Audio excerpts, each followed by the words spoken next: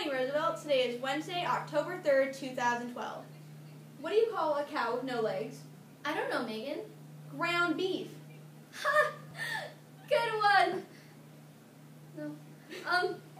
Staff and students, do you have some information about an event, contest, or fundraiser that you would like to share on the announcements? Please email them to studentgov.rhs@gmail.com or fill out the hard copy and turn it into Coach Matt's office.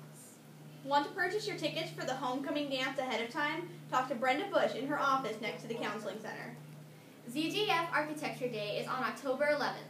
If you are interested in a career in architecture, register for this event by Friday. See the counseling center for more information.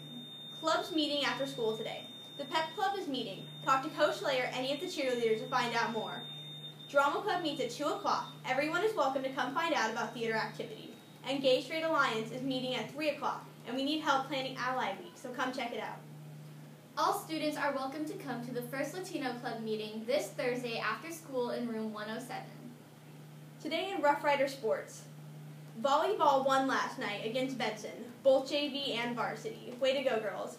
Cross country runs against Cleveland out at Westmoreland Park today at 4. And remember, athletes, have your coaches tell us your final scores so we can announce them. It is Spirit Week today. Today is Mustache Day, or Twin Day. Tomorrow will be Mismatch Day. Let's show the school spirit. Today is the last day to vote for homecoming court. Vote at lunch and after school. There will be a prince and princess representing every underclass, and the king and queen will come from the seniors. Remember to vote for who you believe most deserving. Remember, the homecoming football game is this Friday night, and the dance is Saturday night. Be sure to come to both.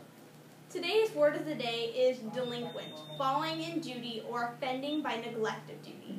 When she did not return 2 movies and neglected to pay a growing overdue fine, Molly received a phone call from the clerk at the video store informing her that she had been delinquent.